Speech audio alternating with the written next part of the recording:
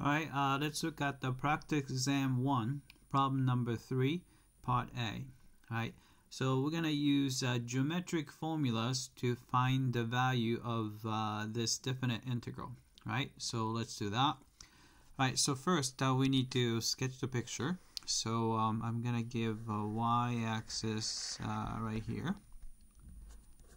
Alright, and then here's my x-axis.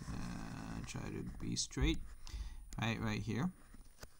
And the origin right there. Alright, so this is a function with absolute value sign. So first thing I would do is just draw the graph of x minus 2 first, then apply absolute value sign. Alright, so x minus 2 is just a straight line. Slope is 1. And the y-intercept is -2, right? So it's going to go through -2. Maybe I should extend this, right? So here's 1 and here's -2, right? Alright, so the graph is going to look like this. It's just a straight line going through this point, and the slope is 1. So if as you go to the right 1 unit, go up 1 unit. So it's going to look like this.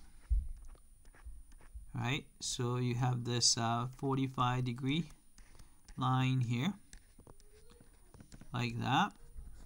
Right, then I bet that this is gonna go through 2, right there. Right, then so this is the just the x minus 2.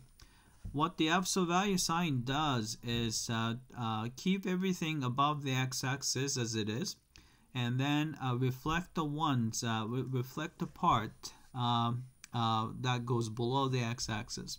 Right, so all we just have to do is just to keep this part, right, keep this graph right there. Right, then we just need to flip this part over to the other side of the x-axis. So which is going to look like something like this.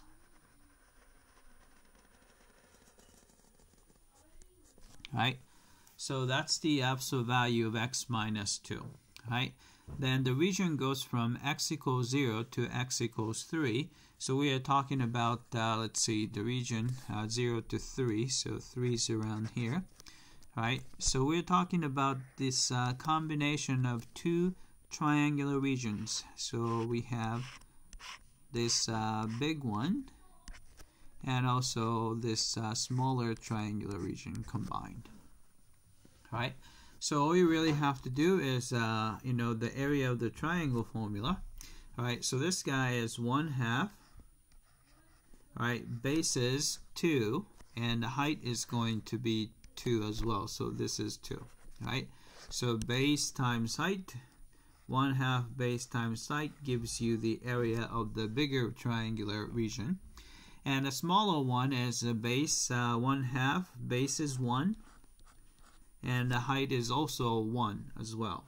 Right, so this is going to be, let's see, 2 cancels out. So 2 plus 1/2. So that's going to be 5/2. Right, that's the value of this definite integral. Alright, that's it. I hope that this was clear.